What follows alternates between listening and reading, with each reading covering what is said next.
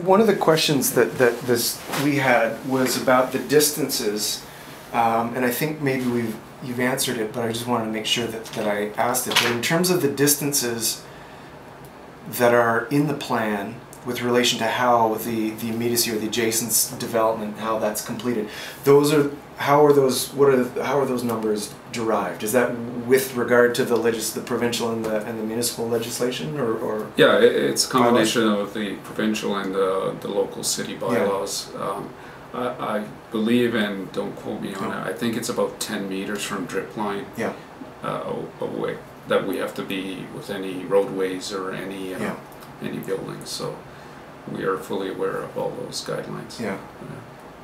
And then I guess this is I don't know the answer to this, so it's a practical question. But so when that comes, I guess the development stages, it would be the city or a developer purchasing the rights to develop this area from the university. Right. When they come up with a proposal of what specifically to do, that's then what would be reviewed by the city. Is that correct? Yeah.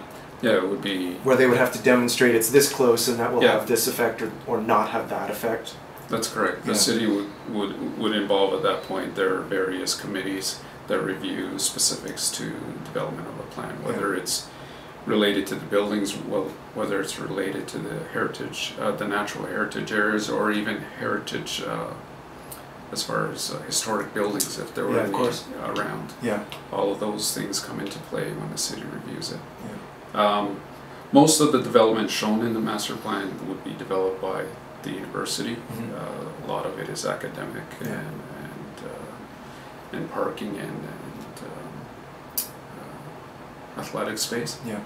But this parcel of land over by the dairy bush is one that was seen as a potential development by a private developer, as well as over by Wellington Woods, the research park area. Anything to do with the research park area would be kind of a private development, maintained by the university. Right. Yeah. Right. Okay.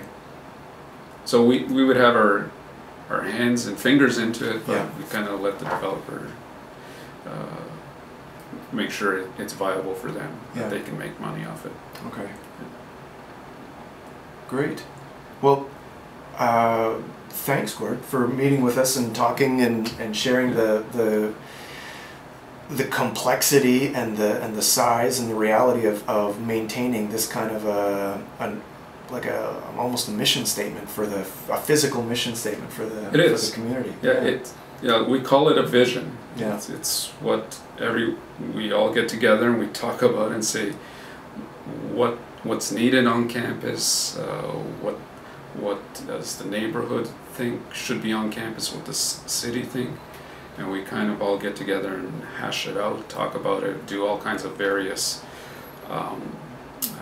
layouts, and we come up with what we think the vision for the campus should be over the next 50 years.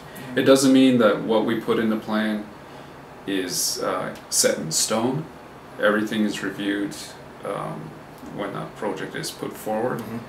But we always use the plan to guide us and say, well, yeah, we identified that as a place where an academic building could go or a residence could go. It doesn't make sense to put in a residence where we said an academic building should go. So those are the kind of things that the plan helps us keep straight. Yeah. All right. Well, that's great. Thank you. Yeah. You're welcome. Enjoyable. So I think